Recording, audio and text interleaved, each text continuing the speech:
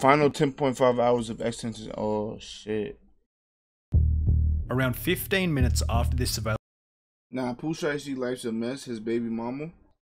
Bro, I can't lie. This is the last 10 hours of this nigga life, bro. Let's see what happens. I heard he was in a car shop or some shit. Footage was recorded. Xxxtentacion was shot and killed right out the front of this very same motorcycle store. Several gunshots, possibly a drive-by. Witness advised a black Dodge Journey.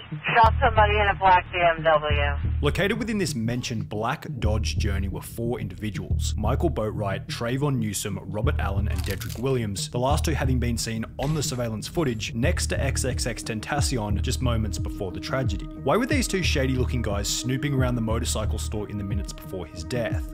Chad, y'all still think Drake did it?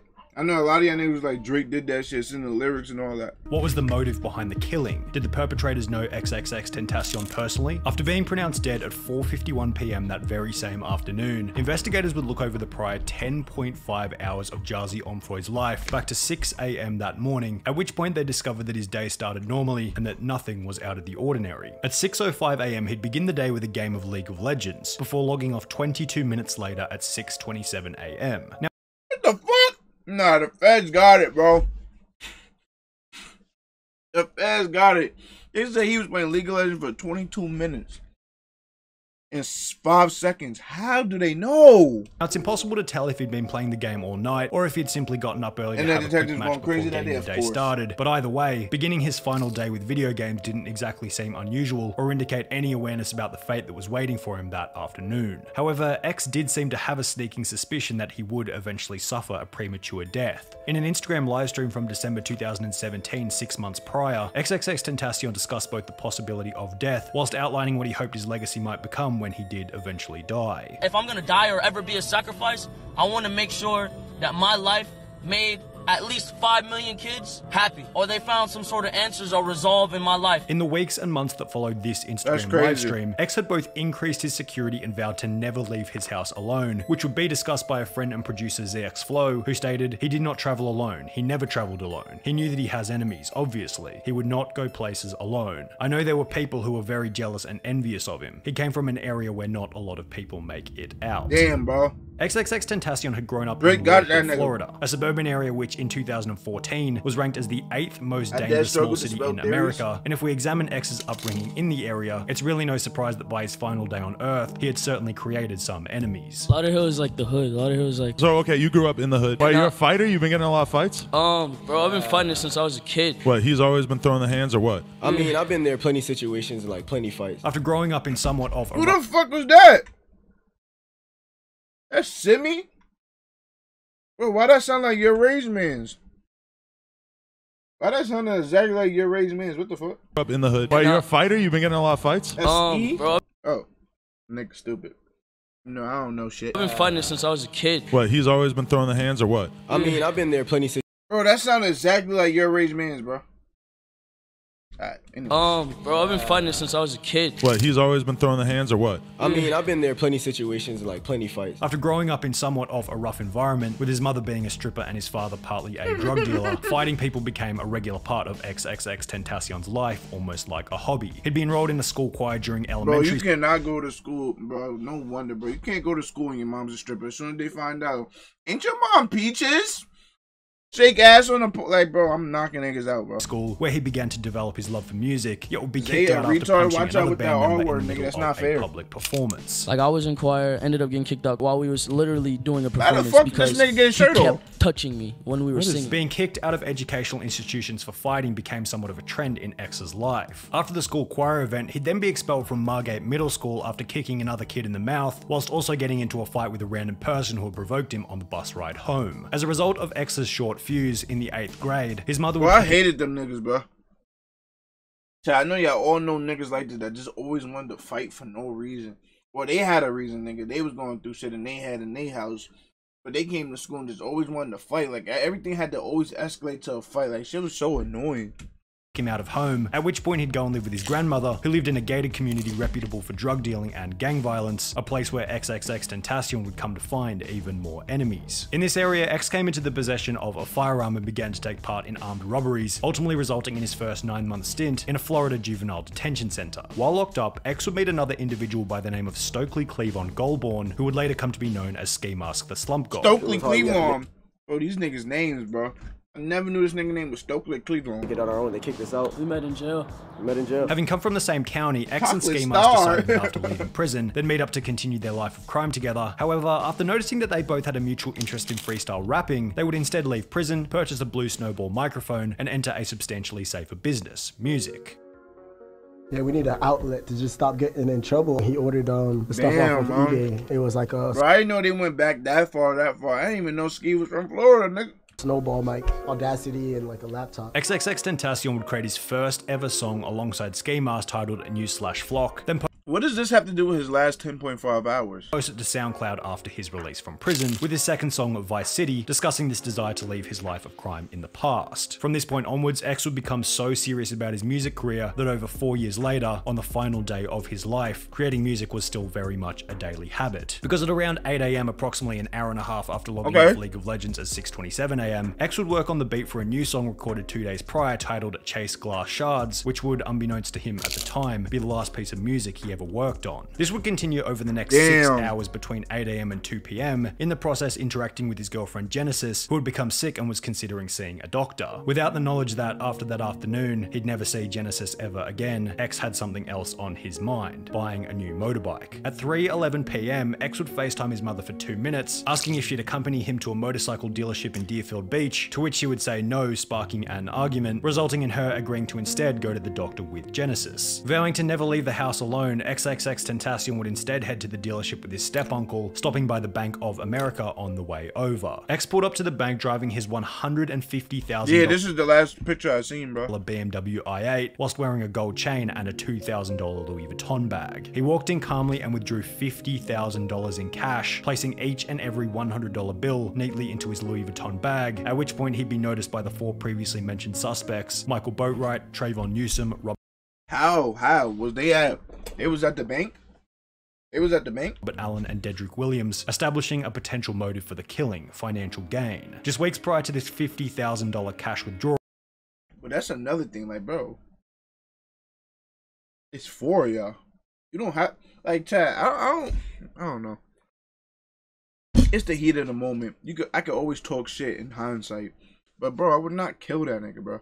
I would take that nigga bread. We go split it. As long as he ain't see us, feel me? We did the job right. Now the next time we see that nigga out, we know he gonna have the bag on him too. And then we gonna get that nigga like, bro, you fucking up opportunities. Xxxtentacion had signed a Ain't deal fucked for up his your third life. Clearly with the mugshots. What the studio fuck? album worth a reported $10 million US. However, landing such a lucrative deal was no walk in the park. Continuing on from where we left off earlier, after releasing Vice City in 2014, rapping about his desire to leave his life of crime in the past, X continued to release music, yet failed to achieve any success in the beginning. Having no following whilst being fresh out of prison led X to take on a 9-to-5 day job, working as an over-the-phone electricity salesman. I only done one job and I was a sales broker because I knew how to run my mouth. Electricity salesman. Hello, my name is Jose Onfoy from Energy Solutions. How are you doing today? Around a year and a half later, on the 30th of December 2015, Xxxtentacion would drop one of his now most infamous songs titled Look At Me. The track would come to be known as a sleeper hit, laying dormant for over a year before exploding in early 2017. How did it go viral? However, in the process, X began to build a cult following of incredibly loyal supporters for his unique sound and style. Xxxtentacion. I wanted to ask you about him.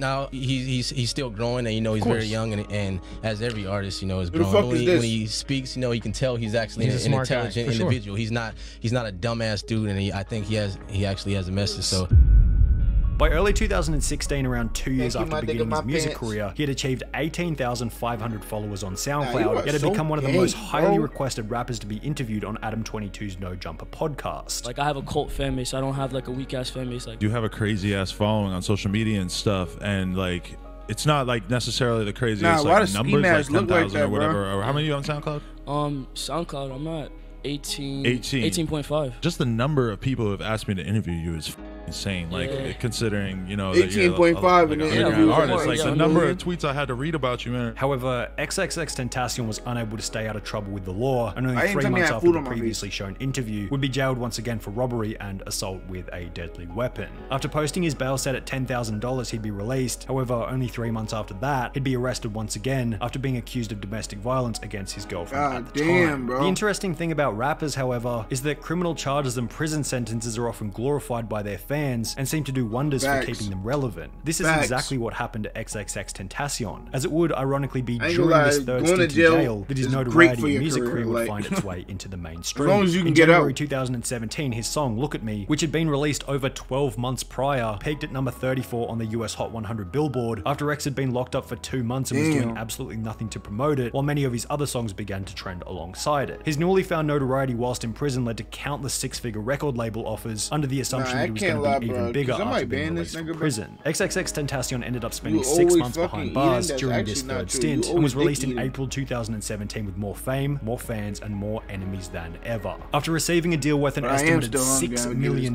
for the production of his second studio album titled Question Mark, X would purchase a $1.4 million mansion in Parkland, Florida to house Question. I ain't gonna lie, Florida houses is just like the best, bro. $6 million. Is this shit secure though? Like, for the production of his second studio.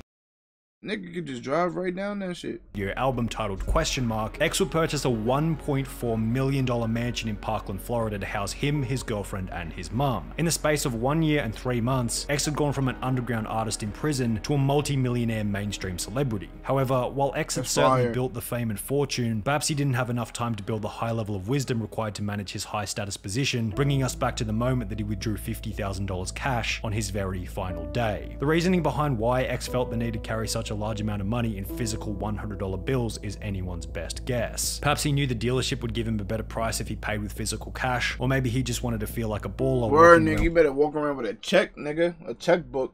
With the average American salary in his backpack. However, if X never made this withdrawal, the outcome at the end of the day might have been incredibly different. Because after leaving the bank, X would be followed by the 4 previously mentioned perpetrators at the bank. Motorsports, all of which arriving at 3:30 p.m. approximately 10 minutes later. It's like X. I can't even blame him because the same shit happened to me, bro. The same shit happened to me. Like, maybe he just got too comfy. Because how you can't realize niggas is following you? Maybe not in a vehicle, but bro, at the bank, like, then they at the dealership, like, bro, they followed you for mad long, bro. And that happened to me when I came back from college. Because I was in college. I think it was like Thanksgiving break. It was some type of break, nigga. But I haven't been home in like a year or like, not even like 5-6 months. So nigga, all my hood instincts is gone. Like they just disappear. Like, or they're not. They just lying dormant. They're not activated yet. Cause nigga out there, I'm just worried about. At that time, it was about killer clowns. That's what was going on in the news, nigga. Clowns going on campuses. I was worried about the white people was racist or not. I wasn't worried about street politics, nigga. So anyways. Nigga, I'm walking from the train station with me and my mans or whatever the case. Bro, it's a nigga following us from the train station the whole time. 3 train stations later, bro. And I didn't even realize. And that's how I almost got robbed from my coat. But yeah, y'all already know that story time. But yeah, it's like, nigga, I wasn't on P's and Q's. And neither was this nigga, bro. 2 of the alleged perpetrators robbed. Nigga already told this story like shit. But I didn't retold the story. I just said, making it for me. A comparison. You see how you was so quick to dick ride and I didn't even tell the story? See how you was so quick to dick ride and I didn't even tell the story? But Allen and Dedrick Williams are seen walking right next to Xxxtentacion while that's facts. He looked at bikes, with the other 2 alleged perpetrators, Michael Boatwright and Trayvon Newsom, waiting outside in the black Dodge Journey. 25 minutes later, at 3:55 p.m, Xxxtentacion would go to drive out of the motorcycle dealership before the Dodge Journey would block the exit, at which point 2 masked men jumped out of the car and demanded X's Louis Vuitton bag and gold chain. The thieves would successfully take both of the men jumped out to drive out of the motorcycle dealership before the Dodge Journey. Bro, wait, what? How was this door open? Why is this door open and why did he why is he stopping? There's a lot of space right there. Am I bugging? I need to see the full altercation because there's a lot of space for me to keep driving this motherfucker. I think his guy ran. I thought his guy was a step uncle. That's crazy. at which point 2 masked men jumped out of the car and demanded X's Louis Vuitton bag and gold chain. The thieves would successfully take both of these items after a bit of a struggle. However, even though the robbery was over, when X looked at one of the men directly in the eyes, he'd take 2 steps back and do the unthinkable.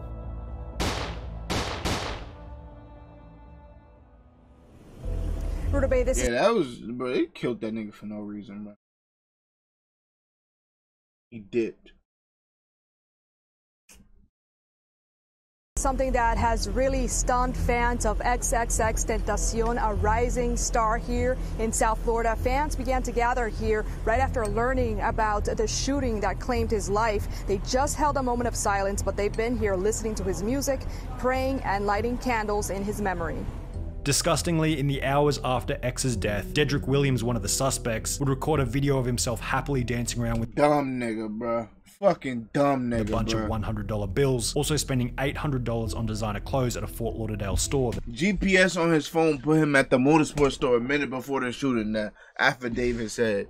The day after.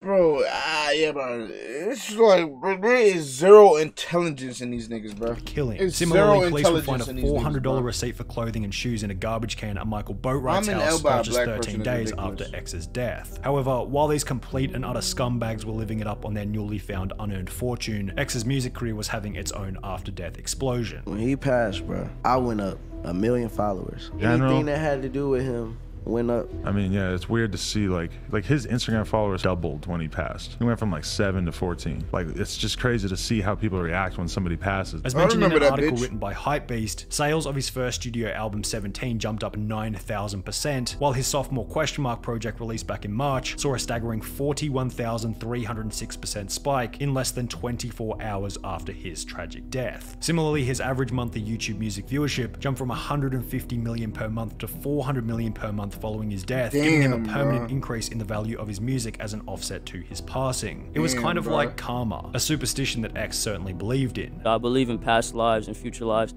I believe in the karmic cycle. I believe until you align the karmic cycle, nothing else matters. However, by the same token, after X had been to prison twice for armed robbery himself, perhaps his own death during an armed robbery was, as he put it, the karmic cycle realigning itself. However, no matter how poor X's prior decisions might have been, they weren't nearly as stupid as those involved in the killing. With bullet casings at the scene of the crime matching guns owned by the perpetrators, and evidence as obvious as Dedrick Williams purchasing a neoprene mask from the motorcycle store just minutes prior to the robbery, each of the 4 men were arrested one by one in the 2 months that followed the tragic event. This nigga bought the black ski mask from the motorcycle shop that he was robbing the nigga outside of. Bro, I can't lie, bro. I don't wish death. I don't wish incarceration on no man, but bro, you need to chill there for a long time, bro. Think about what you did. Like, what the fuck, bro?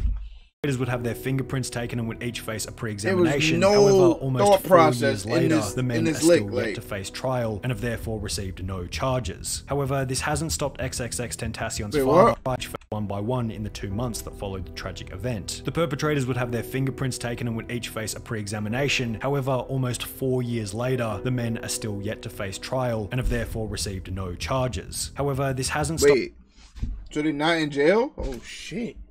Xxxtentacion'S father, Dwayne. Or are they in jail? Yo, thank for the follow. I appreciate you, gang. Wait, are they not in jail? Or are they in jail, but niggas just didn't, feel me, get no trial yet? Like, his chat. Niggas don't be charged. Niggas don't be getting no trial. Niggas don't see a judge, but they still be in jail for months, years. Like, they be hoeing niggas, bro. They are in jail? Onfroy from expressing what he hopes might happen to the perpetrators. Y'all killed that young man, that father, that son, that brother without a cause. I say this, no malice in my heart. I'm seeking life without parole for the participants in the robbery and cold-blooded murder of my son, and the man who pulled the trigger. I'm going to seek the death penalty. Yeah, bro. Tell my blessings on one hand, but I'm grateful. When I make it home, look to the sky and I say thank you. I peeked the snakes up in the grass, I couldn't play cool. If they put the up and leave, nigga, they was meant to.